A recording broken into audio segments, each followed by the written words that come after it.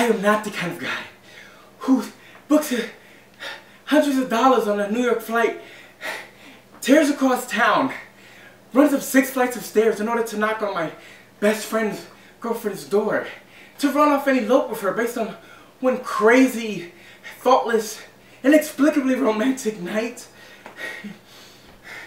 So what am I doing here, Audrey? I'm not passionate. I'm a fact checker, for Christ's sakes. And the fact of me being here, it doesn't check out. It's nuts. So how can I be yours?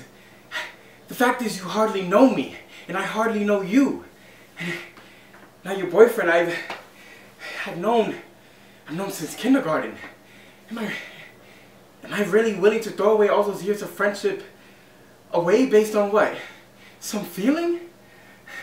Some intense, aching, gnawing, burning sensation in my stomach that's telling me I must be with you, or I'll die a slow and horrible death as my heart breaks into 1,000 pieces?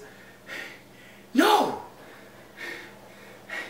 I mean, this is the kind of thing that only happens in movies, and we are not in the movies. We are on McDougal Street, 2 blocks south of Bleecker. That is where we are. That is an indisputable geographical fact.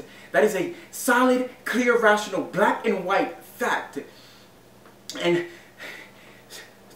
the fact, all the facts are pointing that I shouldn't be here, Audrey. Because you are in a relationship.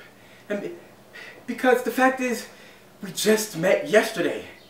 And because the fact is, I am not the kind of guy who falls in love. That is a fact. That is a cold, hard fact. And facts are supposed to be true. But the problem is, Audrey, the problem is, every fact that I can muster, I mean, it just doesn't check out.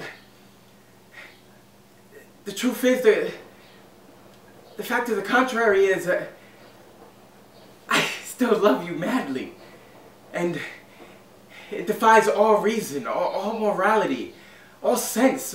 But I do. I love you madly. And it's not like me. And I don't want to. But I do. I'm yours, Audrey. Completely, totally, hopelessly, and utterly yours.